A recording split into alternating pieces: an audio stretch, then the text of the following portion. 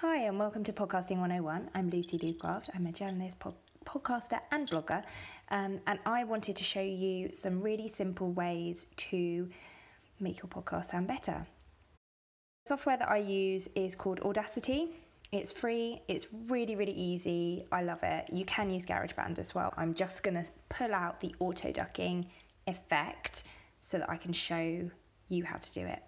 It's really simple, and it's for those of you who want a little bit more of a polished finish.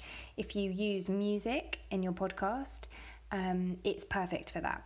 So instead of having to pull down the volume manually of your voice when the music comes in, you can just click a button and it will automatically drop the volume of the music as your voice comes into the track. So let's start, shall we?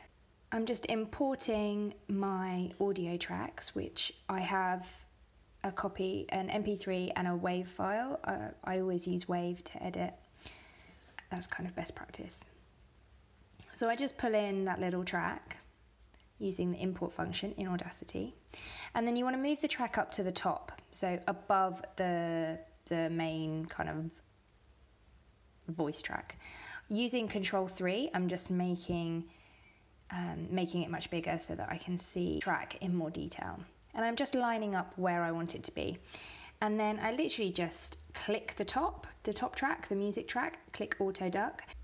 And that's it, that's done. You can see, I'm just testing it out now to make sure that my settings were correct and the music is low enough that you can hear my voice, because I've got quite a quiet voice, so I always like to check that. And then all I'm doing is going to tracks and mix and rendering those two tracks together. So that means literally they've just become one track. And now I'm getting the music for the end of my podcast. Using the little clicker function, I'm just pulling that all the way to the end and lining it up exactly where I want it to be.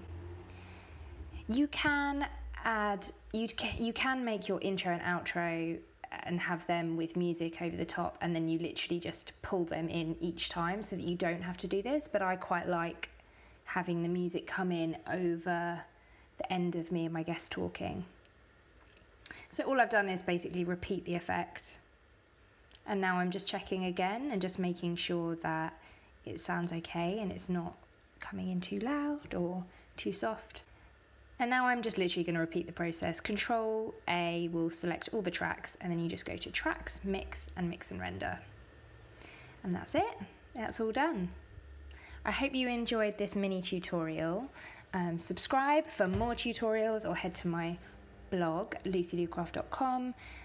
You can find my podcast, What She Said,